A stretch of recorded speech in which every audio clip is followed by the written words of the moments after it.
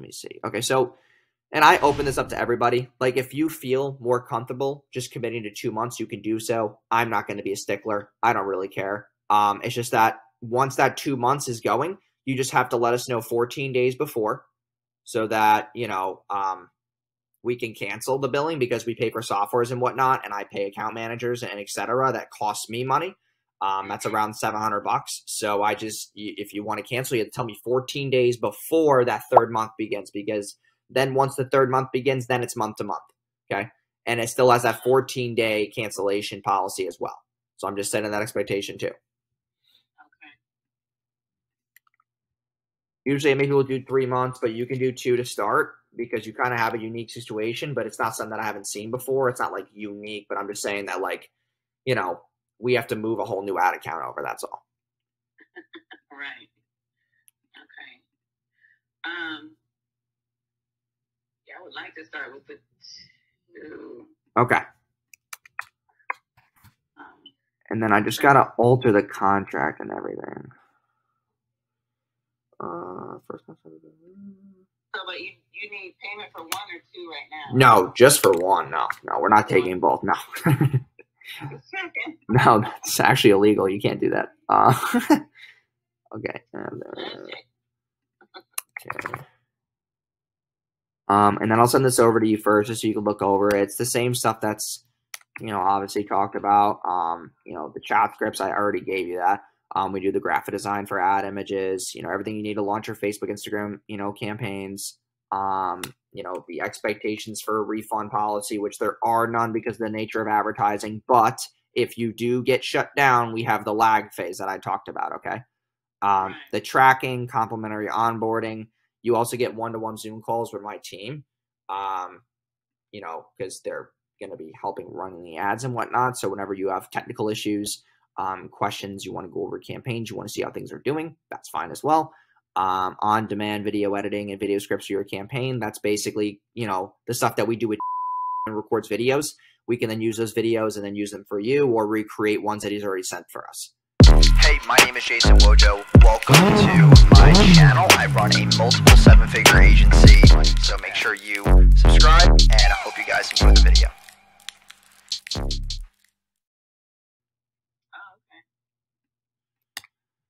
Okay. And then what we cannot guarantee or control, and I'll send this to you right now. So you have this. I'm sending it to the. Yeah. Okay. All right. I just sent that over to you right now. And then I'm going to go back to it. Okay. And then, you know, what we cannot guarantee or control, advertising platform compliance. There are rare occurrences where ad accounts will get disabled or restricted. We cannot control Facebook's AI or their compliance team. We are not in any way affiliated with Facebook. If your ad account is shut down or disabled, we will request a review for you and utilize resources to get you back up and running. That's what I talk about a lag phase.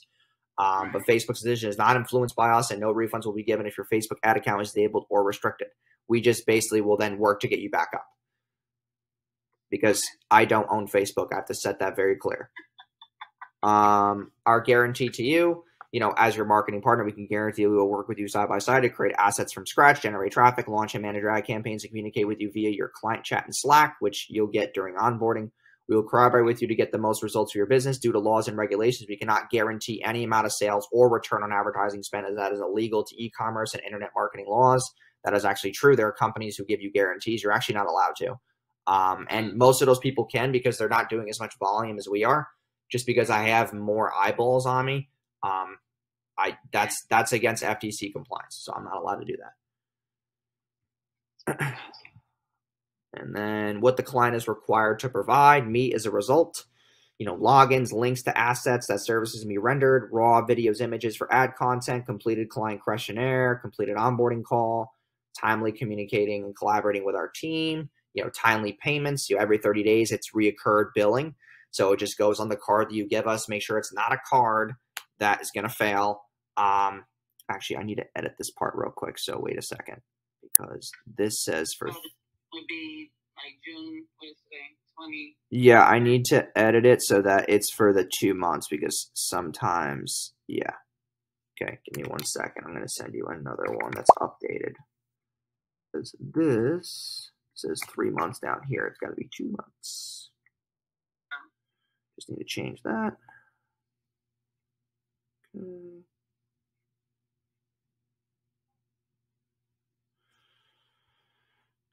Okay. Just looking through this again to make sure this is all fixed. And then obviously, like,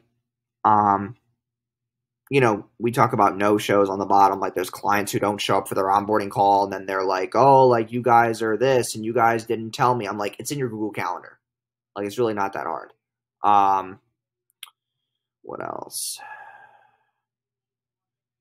And then if you are in the middle of your month-to-month and you want to cancel, then you just have to sign a cancel agreement, and then your billing will stop. That's literally it, as long as it's the 14 days before. And then that's basically it. Okay. You have no, like, legal obligation to keep going. If it's like, if you know, I'm not going to be a stickler, but if you message us on the 15th day, I'm not going to be like, oh, you're 1 day off. Like, no, I'm not going to do that. But if it's like on the 25th day, I'm going to be like, okay, like, I literally just paid all those things. So that's just not going to be cool. And also some of those days might fall on weekends where I'm not working. So it's like, I don't know what to expect. I don't know the whole calendar year.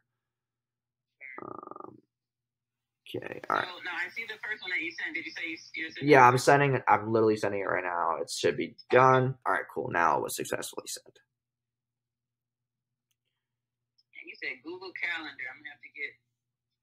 Well, you should already have a Google Calendar because you have a Gmail account. Everybody has a Google Calendar account that has a Gmail. Yeah, I'm sure I have it. I just have to get used to looking at it. Oh, okay.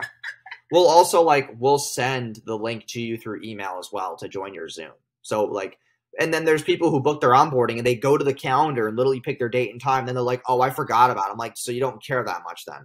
It's like, how do you not remember what time you picked? It's like, I don't understand.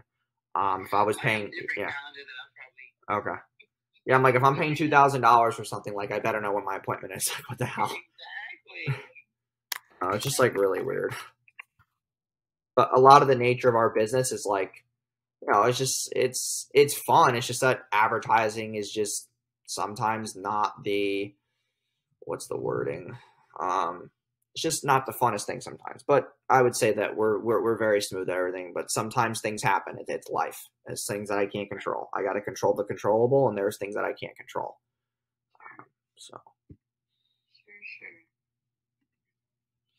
Yeah, I'm like, I had the other business and my stuff got disabled. I was like, Damon, I don't know what to do. Yeah, well, that's why Damon's able to refer people to me, because I can get people, like, other accounts, and I spend it on my own dime. So just to give you context, like, say, for example, you know, one of the BMs gets shut down. I have to go pay my supplier, you know, $2,500 to get a whole new business manager to host the clients. So I pay for that, but I have over 180 accounts, so I don't mind paying $2,500.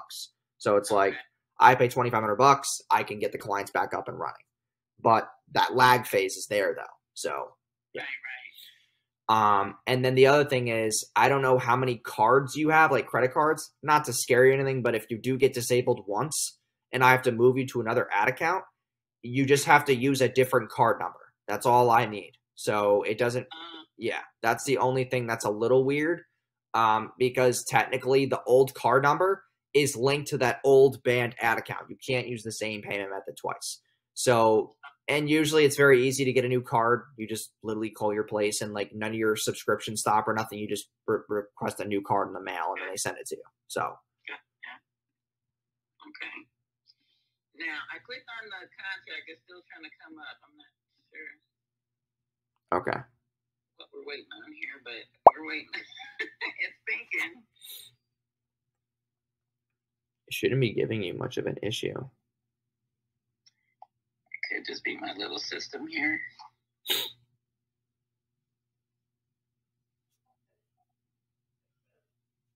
I'm going to try it again. View contract.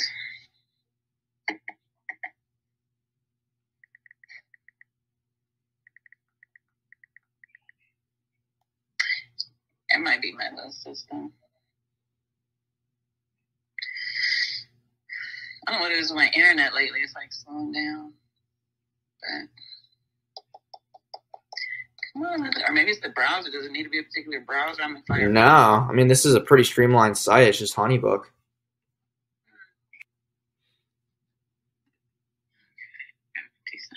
Transcripts.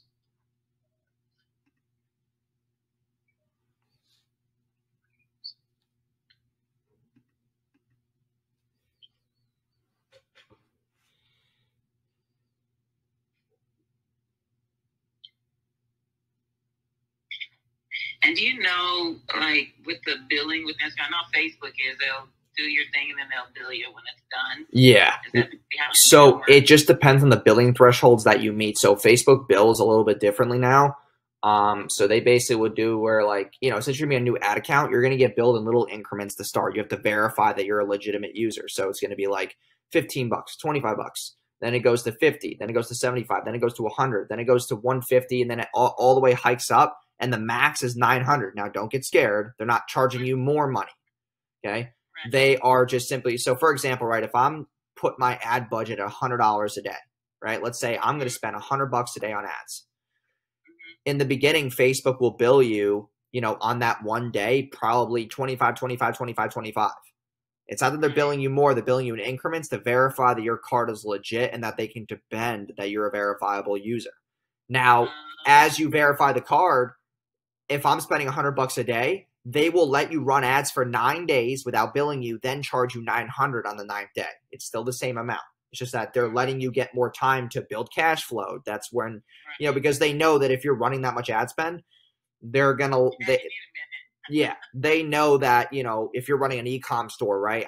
You know, if you're spending $900 a day, you should be making over $2,500 a day. So 2,500 for 9 days, then paying the bill, then on top of inventory costs, like they understand that. Okay. Gotcha.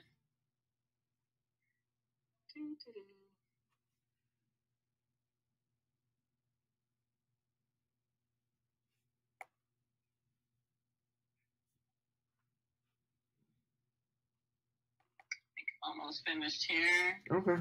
You're fine. Take your time. You in Florida? I'm so jealous. I am in Florida. Right now I'm in Puerto Rico, actually. I'm seeing one of my like really close friends who's like probably my biggest mentor. And then we're actually seeing him today at 4 o'clock, and then I'm coming back on Monday.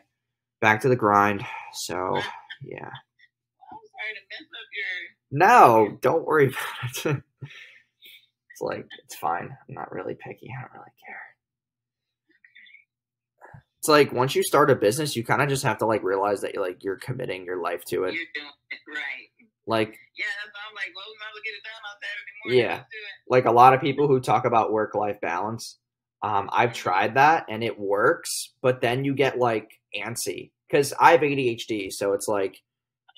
Yeah, you get this like antsiness to like do that next thing. And then that, like that could lead to shiny object syndrome, or it could lead to like, you know, you having more growth. Sometimes it's a 50-50 split, you know, where I'll just like do things that are just like really not necessary. But then I'm like, you know what, like I just needed to fill my fill. So. And that's how I am. I'm like, well, let's do it. We're both thinking about it right now. Let's just do it right now. Yeah, no, that's good. I'll be honest. I appreciate that because I have people who literally will text me. They're like, yeah, I'm ready to go. And then I get on the phone and they're like, well, I got to talk to my wife, or like, oh, I have to wait for this card to come in the mail. I'm like, how do you not have a card? How do you live? Like, how do you pay for gas? How do you pay for groceries? How do you do anything? Like, I don't understand.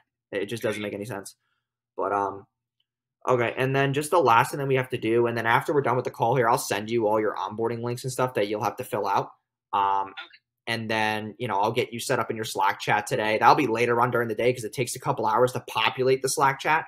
And then I'll send you a link to your phone. And then now I just need the card on file for the 2000. Okay.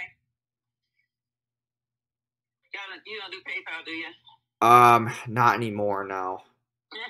Yeah, because we can't do it through the reoccurring billing. We're not allowed to because like PayPal doesn't have that. Really?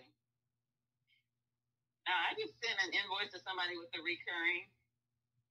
Through PayPal? I don't have that feature. I mean, I just started using PayPal a couple months ago, but we had another, like I was running an e-com store and we had a PayPal, and then that got shut down for some weird odd reason because PayPal has like a lot of compliance with e-com stores and hooking up to Shopify stores, and then that like really kind of set me back. But because I don't control the billing because I have a department that does it, they just want to have it all inside our Stripe because that's how we file our taxes. Like everything gets logged through there. That makes sense. But yeah, maybe mine wasn't. It's not an e-com, obviously. It's just. Well, yeah. It's just like it just depends. Like PayPal will just decide one day and be like, we'll put you in a review, and then we'll put your funds on hold, and then like it's like, oh shit. So. Oh, okay. Well, I'm ready with the car. You ready? Okay, yeah, I'm ready. Right. Okay, that's all done. All right, cool. All right, and then I'm going to text you over all the links right now. Let me just... And Slack chat, what is that? Is that like for me to chat with you and the team? Yes. Yep, that is correct. I'll send you over the onboarding links right now. Okay, here is your onboarding call with Chris. Here. Oh no, I'm texting it over to you right now. And then, and then here is your onboarding form, which is just going to ask you some questions just so we have client information. That's all. And then let me say, sometimes the Slack chat populates really, really quickly. Sometimes it doesn't. But let's see if it did.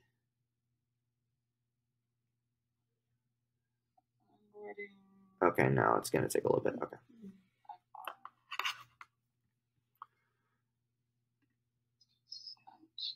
Hey, my name is Jason Wojo. Welcome to my channel. I run a multiple seven-figure agency. For the past 4 years, I've helped generate me and my clients over $75 million, and I've been featured in Entrepreneur